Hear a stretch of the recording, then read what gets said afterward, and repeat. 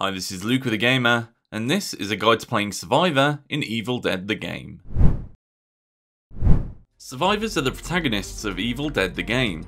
As a survivor, you'll join a team of 3 other players in an attempt to banish the Kandarian Demon terrorizing the area. If the group doesn't work together, they will fall, either by letting the timer run out or by falling in the battle against the forces of evil. A single survivor who knows what they're doing can rescue a match that's going poorly, sometimes even snatching victory from the jaws of defeat. By following these tips, you'll become a better player and a better teammate, resulting in more match wins. Just because you found an item doesn't mean you should take it for yourself right away. Always consider whether a new find would be better served in the hands of another player. For example, if you find a can of Shemp's Cola and already have one in reserve, take a quick peek at your team's health.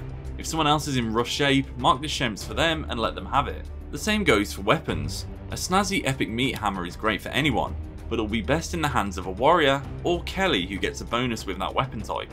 So always consider the needs of the team, and you'll be better equipped to face the darkness. Placing markers is essential for quickly locating the 3 map pieces. This first objective can be the hardest for new players, since the team is only given a hint as to which area to search. By marking the noted location, you can give players unfamiliar with the map a much needed waypoint and reduce unnecessary running around. At the beginning of a match, the survivors have a limited amount of time to collect the lost pages and the Kandarian dagger. Failure to do so before the clock runs out results in a victory for the demon. However, once the artifacts are in the survivors' hands, the timer stops, giving them time to prepare for the final battle. Just because you're no longer on a time limit doesn't mean you should dawdle though. The demon will continue to level up the longer you wait, so aside from making sure everyone is healed up and maybe ransacking one last building, you should plan to head straight for the dark ones and finish the match. We've all been there. One minute Scotty's cracking his usual jokes, the next minute his eyes have rolled into the back of his head and he's screamed about how he's going to swallow your soul. A survivor whose fear levels get out of control can be possessed by the demon, forcing them to waste ammo, leave the group, or even attack their teammates. A possessed survivor will glow bright red, so there's never any question about who's driving. Attacking a possessed teammate is the quickest way to drive the demon out, as damage dealt to the survivor will transfer to the demon.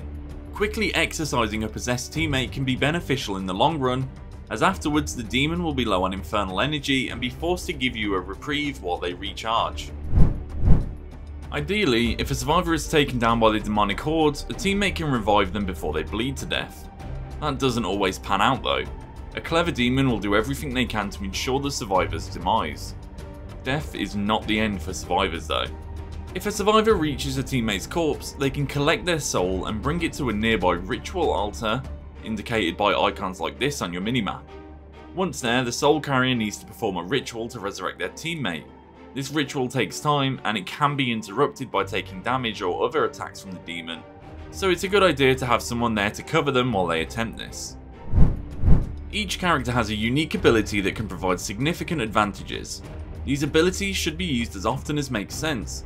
They have a lengthy cooldown, so you'll always want to be sure that you use your ability when it'll do the most good. Take for example the Evil Dead 2 version of Ash that's classed as a hunter. His ability allows him to instantly rescue a survivor from possession and force the demon away. Or Cheryl, who can put down a device that creates an area of healing. When using these abilities, make sure you're timing them perfectly to get the most out of it.